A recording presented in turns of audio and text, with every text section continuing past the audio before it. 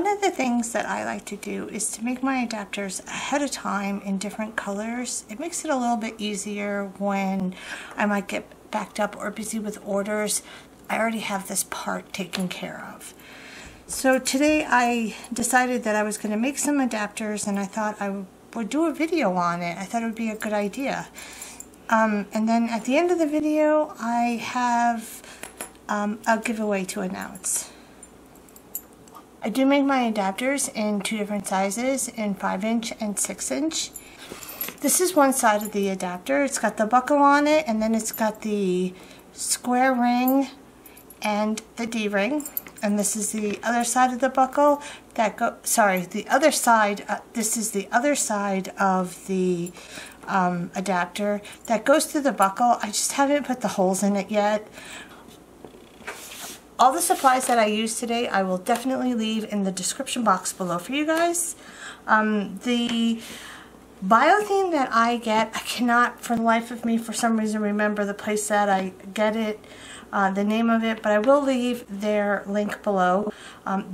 They have all kinds of colors, and they have all different kinds of sizes, and then all different kinds of types of BioThane. I just get the regular BioThane.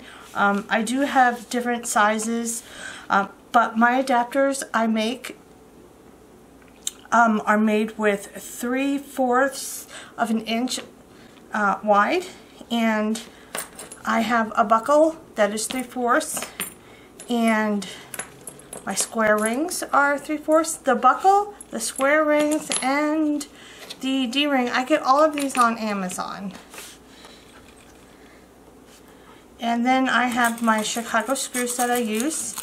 I like to use these Chicago screws. I get them on eBay, and they have a small design on the cap of the Chicago screw, and I think it's pretty, so I like to use these ones. I try to get as many as I can when I order them. And I also am going to be working with this guy right here. This guy right here is a punch, and it's stronger than a leather punch. I did get this on Amazon. I can't remember what it's called, but like I said, I promise to leave all the information below. It is heavier, and this seems to work the best that I've found so far. It comes with many different sizes of punches that you can use. For my BioThane adapters, I use two different punches. I use the punch for the Chicago screw because it's a larger punch, and then I use a different punch for the buckle, the prong for the buckle to go through. I also like to make two different size adapters. I like to make a 5" adapter and a 6" adapter, and I do make them in advance. It's just easier that way. So today I'm going to show you guys how to make the 6" adapter, and you're going to need two pieces of BioThane, one at 8 inches and the other at 6.5 inches. So the first thing that we're going to do is we are going to make our holes, and we're going to start with the 8" BioThane first. And you're going to want to make a hole about 1/2 inch into the BioThane from the one end, and you want to try and get it into the middle as much as possible. If you are using this tool, you can see through the side where your BioThane is and where the punch is going to be landing. This tool did come with a guard that measured, but because I use 3 different types of, or 3 different sizes of BioThane, it was just in my way, so I just took it off. So, like I said, you want to go 1/2 inch in from the end of your 8" BioThane, and you just want to measure that out the best you can in the middle,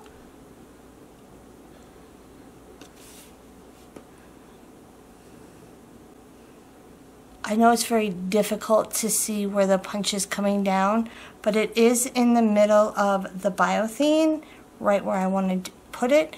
So I'm just going to make that hole, and all you have to do is press kind of hard. And like I said, this machine is a little bit heavy, but it makes a really nice hole. So now you're going to fold your BioThane over, and you want to go about 1.25 inches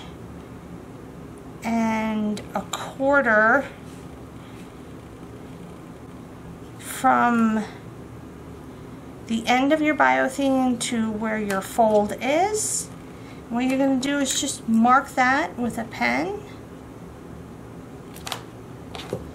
And now you have a mark which will help make that second hole. Like I said, you can see, I know it was hard on the camera, but you can see where your punch is going to go. And you can put this piece to the side, and we'll start on this one. So for this piece of BioThane, this is your 6.5 inch, and you are going to make a hole on both sides, 1/2 inch in.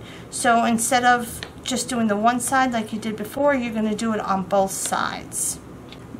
On one of the sides, it doesn't matter which one, on one of the sides you are going to make a second hole, and you're going to make that hole right around the inch mark from your first hole. So if you were measuring from the edge, it would be 1.5 inches. You would make your next hole, and you want it to be the same in the middle of the BioThane.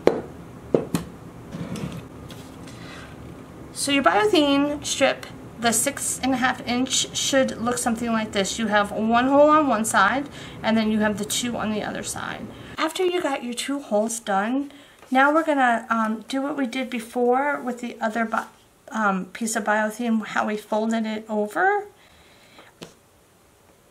If you're new at doing this, you might want to take your hardware pieces that you're going to be using and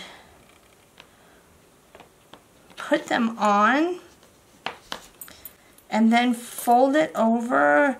That will help guide you to make sure that all of your hardware fits in.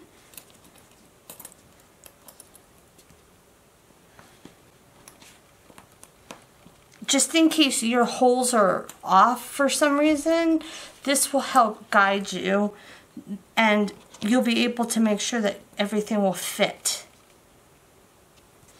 You also, what I like to do is also double check this hole, make sure that this can also go through. Okay, so I will make marks now.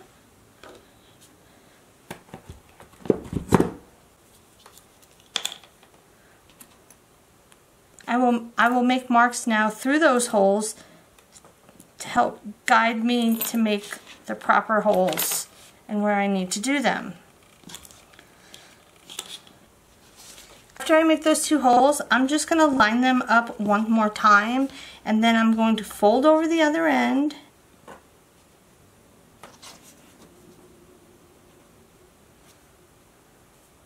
I'll fold over the other end.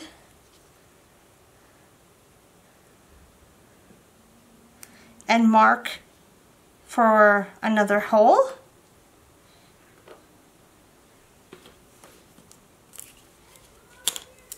Whoops. And then make a punch right there. So now you have 2 holes at the top, then another 2 holes in the middle, 1 hole at the top over here, and another hole right there. So you have a total of 6 holes in this 6.5 inch BioThane. On the 8 inch, you have just the 2 holes. So now we can put on the hardware. I'm going to start off with the 8 inch strip, and all you're going to do is take your square, one of your square rings, slip it on, take your Chicago screw, the front of the Chicago screw, you are going to put that through the front of your BioThane strip. So you have the part that folds over, that's going to be your back side, so the opposite side is going to be your front. And take the other side of the Chicago screw, just slip it through that hole. You can pinch them together. You can pinch them together. I find it much easier to hold it from where the hardware is, and you can hold the BioThane together, and then you can just screw it on.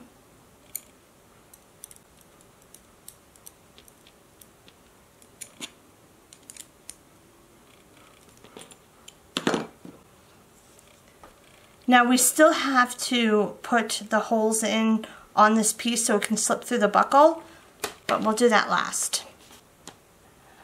So for the 6.5 inch strip, I am going to start with the square ring and the D-ring. You're going to first put on your D-ring. What you want to, you're going to be working on the side that has the 2 holes at the top. You want to put your D-ring on first, and then your square ring. Fold them over, and again, hold it from where the hardware is,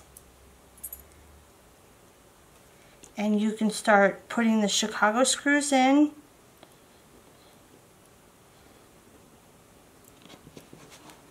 Same side as what you did before. The folded over side is the back part of the adapter.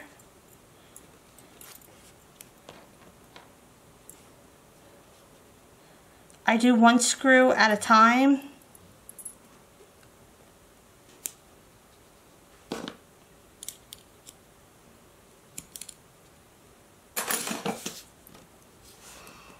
After you put on your 2 screws, you can clean up your ends a little bit if you want.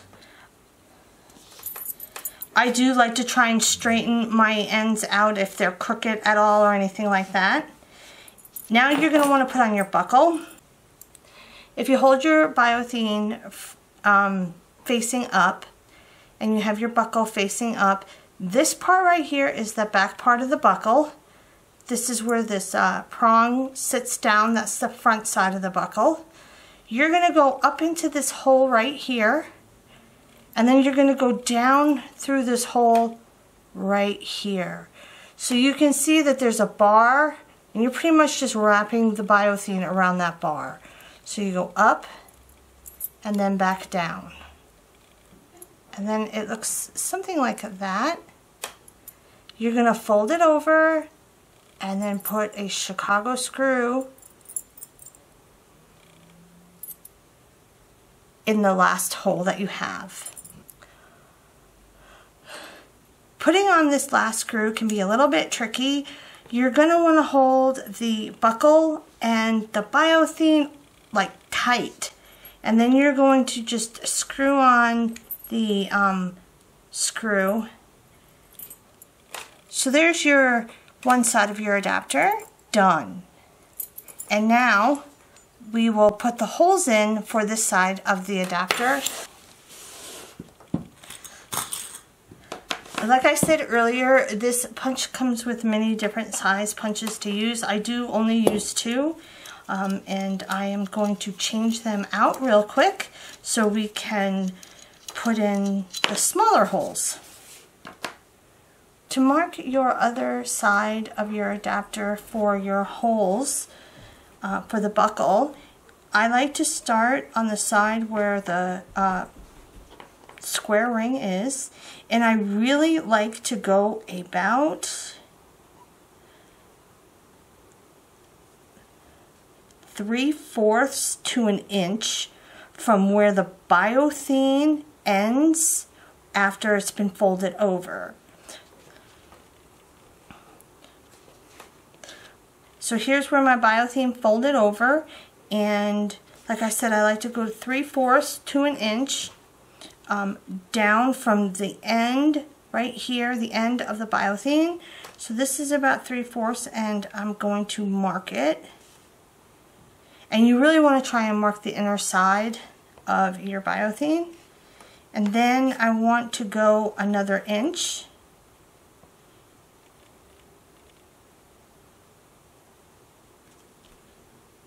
And then another inch. And then another inch. Now, you can always make your holes closer if you'd like. I usually do it an inch apart.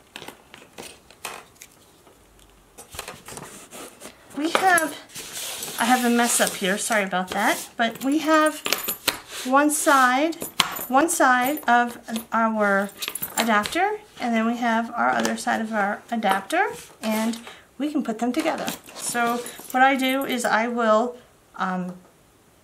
put them together, and I like to double check my measurements to make sure that I got it right. If I didn't get it right, it's not a really big deal if you're like a little bit off.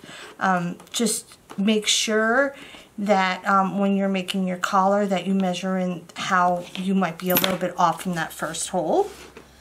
And when you measure, you want to measure from this end to this end. And there you have it. There's your adapter. It's all finished, and they're really not that hard to make. You just got to be paying attention to where you put your holes, and you don't have to make them the sizes that I make them.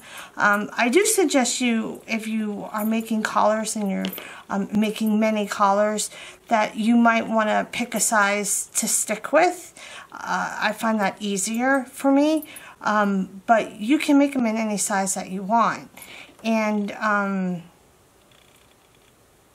like I said, they're really not that hard to do once you get the hang of it, especially with like holding everything together and then putting the screws in.